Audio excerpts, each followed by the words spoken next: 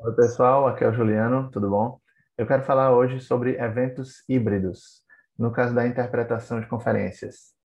Mas antes eu quero falar sobre outros dois tipos de eventos que a gente já conhece muito bem.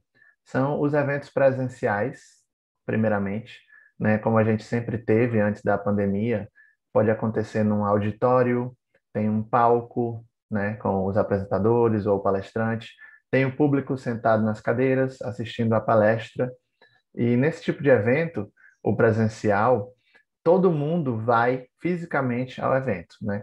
Tanto os palestrantes, quanto o público, quanto os intérpretes, que ficam trabalhando em cabines, normalmente no fundo do auditório, né? Tudo é instalado naquele local e o evento acontece presencialmente. Todo mundo está ali, né, de corpo e alma, participando do evento. Então, esses são os eventos presenciais, certo? Os eventos online ou remotos, por outro lado, é esses que agora todo mundo já conhece, que podem acontecer no Zoom, podem acontecer no Skype ou em outra plataforma, né? Todo mundo recebe um link e entra, né, no dia e hora desse evento e assiste palestras também. Tem os moderadores, tem o apresentador, tem o público que pode fazer perguntas e respostas, como se fosse um evento presencial, só que nesse caso todo mundo está em casa, cada um na sua própria casa, e se também tiver interpretação, os intérpretes também estão remotos, né, podem entrar nas cabines. No caso do Zoom, existe essa funcionalidade. Existem também outras plataformas de interpretação remota. Então, assim, evento presencial, tá todo mundo ali. Evento remoto, tá todo mundo em outro lugar, né? Na sua casa ou no seu trabalho participando, ou até mesmo do seu celular, inclusive os próprios intérpretes. E agora, o que é um evento híbrido? É quando vai misturar essas duas coisas. Quer dizer, parte dos participantes está no local e outra parte dos participantes está em casa. Então, um evento híbrido é uma mistura de um evento presencial com um evento remoto, certo?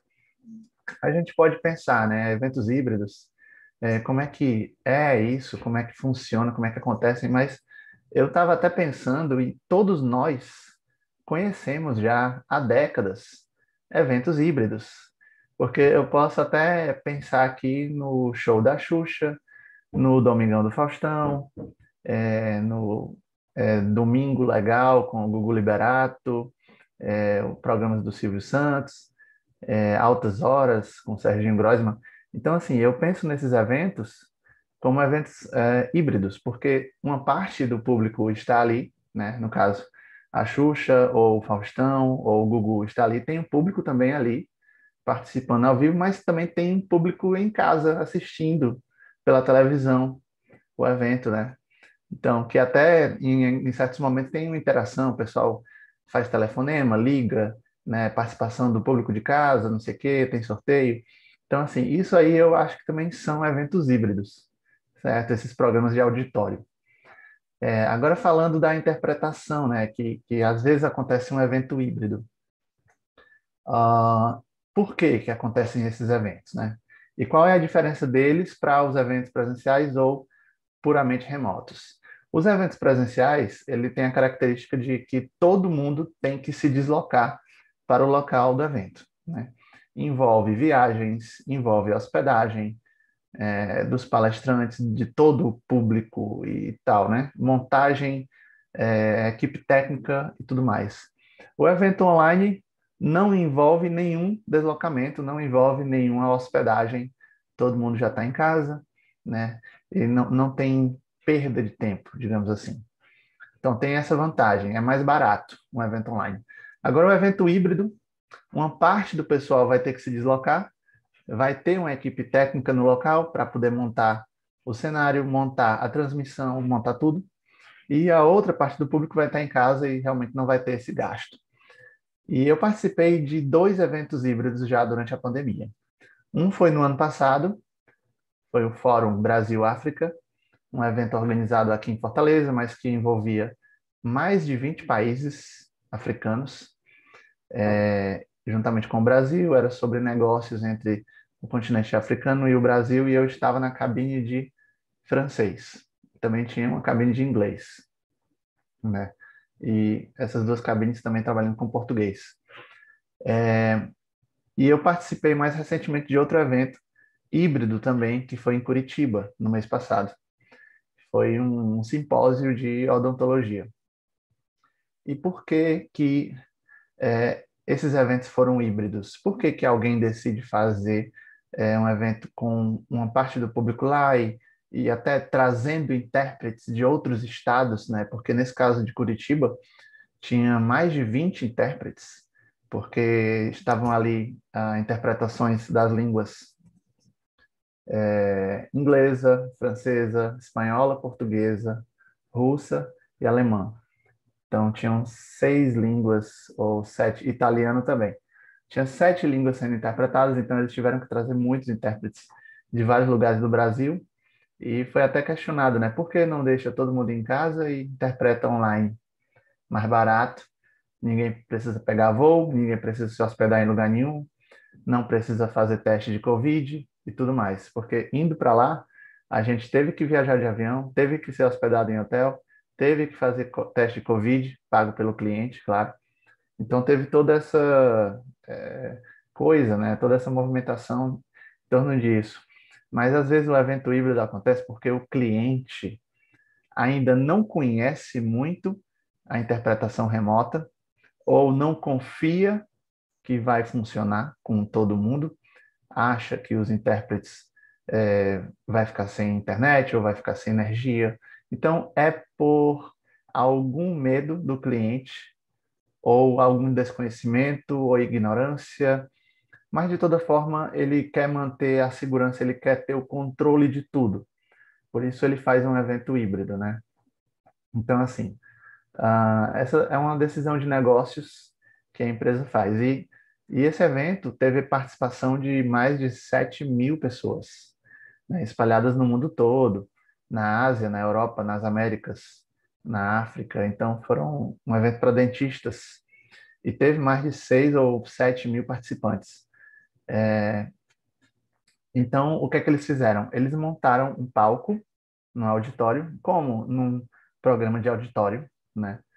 Como tinha apresentadores falando, né, a abertura do evento, convidando o palestrante, o outro, passando a palavra de um para o outro, e todos os palestrantes estavam nas suas casas, né, nos Estados Unidos, na Europa, em algum lugar, ou até no Brasil.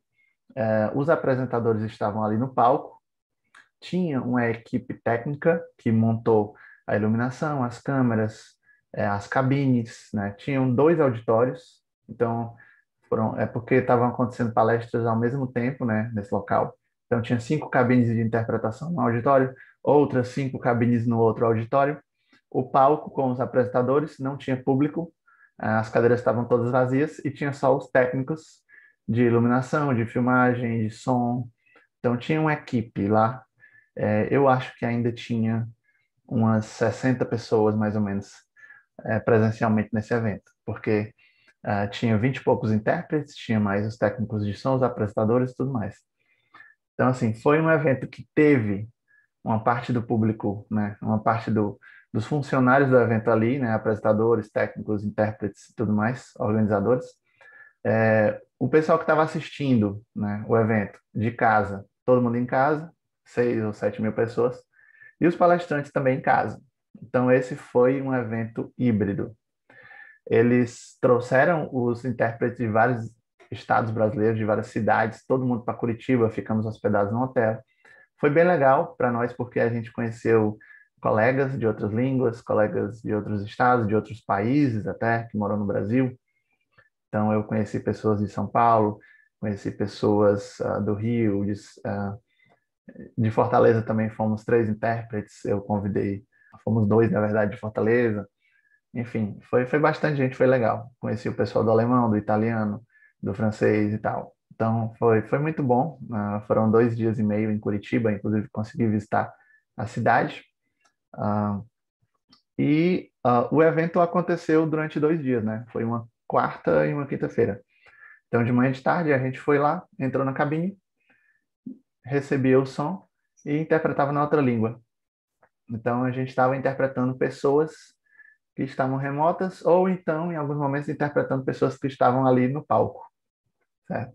Então, a gente interpretou tanto pessoas presenciais quanto pessoas remotas. E foi isso, foi uma decisão, né, em torno de garantir que estaria tudo sob controle, né, o som, a internet, a presença dos intérpretes, que não ia faltar, um evento muito importante e tudo mais. Então, assim, eventos híbridos acontecem de vez em quando. Está começando a voltar, né, os eventos, né, vai continuar essa tendência, claro, de acontecerem muitos eventos online, porque tem pouco custo, né, e é muito rápido de organizar um evento online. Os eventos híbridos vão voltando aos poucos, né? Agora, os eventos presenciais também vão demorar ainda um pouco para acontecer, mas eu acredito que vão voltar e ah, talvez nem deixem de ser transmitidos, porque agora o pessoal sabe como é que transmite um evento, né? Então, você tem um evento ali para 200 pessoas ou para 500 ou até para 1.000 pessoas presencialmente, mas por que não transmitir esse evento também online no YouTube ou no Zoom e alcançar, né, 2, 3 ou 4.000 pessoas a mais do que você poderia alcançar? Então, eu acho que essa é uma tendência aí da interpretação para nós trabalhar em eventos presenciais, puramente, ou híbridos, ou online, claro, vai continuar também. Então, tem tudo isso. E eles tinham até um script, né? Como se fosse realmente um programa de auditório, né? Tinha aqui um script da empresa, né? Quem vai falar, depois vai entrevistar, vai fazer alguns comentários, quais são as perguntas. Então tinha um certo script para os apresentadores seguirem, né? Eu vou convidar não sei quem, depois eu vou chamar não sei quem, e assim o evento aconteceu ao longo de, foram 6 horas mais ou menos de evento cada dia. Então é isso, pessoal. Um evento híbrido é um evento que tem uma parte dos participantes presencialmente e outra parte, a maior parte, online, né, assistindo de casa. Inclusive, podendo fazer perguntas pelo bate-papo, podendo interagir, né, como parece aqueles programas de auditório realmente da Xuxa, do Faustão e do Silvio Santos, que a gente vê interagindo com o público de casa. Isso aí é um evento híbrido. E para os intérpretes, é um evento híbrido ou um evento presencial. Qual é a diferença, né? A diferença em termos de trabalho não é nenhuma, porque a gente está ouvindo e está vendo o que a gente precisa interpretar e a gente está interpretando. Só que a gente não está vendo o público, né? A gente não consegue ver as pessoas ali no auditório, ou talvez a pessoa tirando o fone, ou colocando o fone, ou a pessoa fazendo, rindo, dando algum feedback, né? Talvez para o intérprete possa ver quem está escutando a sua interpretação. Em eventos presenciais também, às vezes é difícil você saber isso, a não ser que tenha poucas pessoas e você consiga saber que são aquelas pessoas, mas num evento híbrido ou virtual, você nunca sabe quem está te escutando ou se você realmente não está falando para ninguém, né? Existem também esses casos, né? Mas, de toda forma, sendo contratado, a gente tem que fazer a interpretação, quer ninguém esteja ouvindo ou quer muita gente esteja ouvindo. Então, é assim que funciona um evento híbrido, né? A gente vai para lá, interpreta, não tem público, mas tudo está sendo transmitido, tudo está sob controle do cliente. E esse evento foi em Curitiba, inclusive eu trouxe aqui algumas coisas de Curitiba, né? Essa árvore aqui, que é um símbolo lá da região, e também comprei esse azulejo aqui com uma imagem do Jardim Botânico, que eu visitei também no segundo dia. Então foi uma viagem bem legal, conheci alguns colegas presencialmente, visitei lá a cidade com o Leonardo Locatelli, Maria Patrícia, Maicon, então intérpretes que moram lá, que eu conheço, e também conheci outras pessoas e reencontrei alguns intérpretes que eu já conhecia de eventos presenciais. Então foi muito legal participar desse evento híbrido, espero que aconteçam outros e que realmente a pandemia seja resolvida, né, o mais rápido possível. Continuando, claro, com os eventos online aí que estão bombando, é um mercado grandíssimo e está acontecendo muito mais eventos agora do que jamais aconteceu na história, porque agora é mais rápido, mais fácil e mais barato fazer um evento online. Inclusive, a gente pode até cobrar preços interessantes para interpretação, já que eles não vão gastar com o voo, nem hospedagem, nem coffee break, podem gastar com os intérpretes igualmente. E o esforço de fazer um evento online é até maior, né? Porque a gente tem que cuidar de mais detalhes. E um evento híbrido também tem toda essa questão aí da presença, dos testes de Covid e tudo mais. Então, galera, espero que tenham gostado aí do vídeo, conhecido um pouco mais de como é que é um evento híbrido. Parece com o presencial, mas tem essas diferenças aí de público, né? E também conectividade online. E possa conhecer mais também da profissão de tradutor e intérprete. Grande abraço e até mais.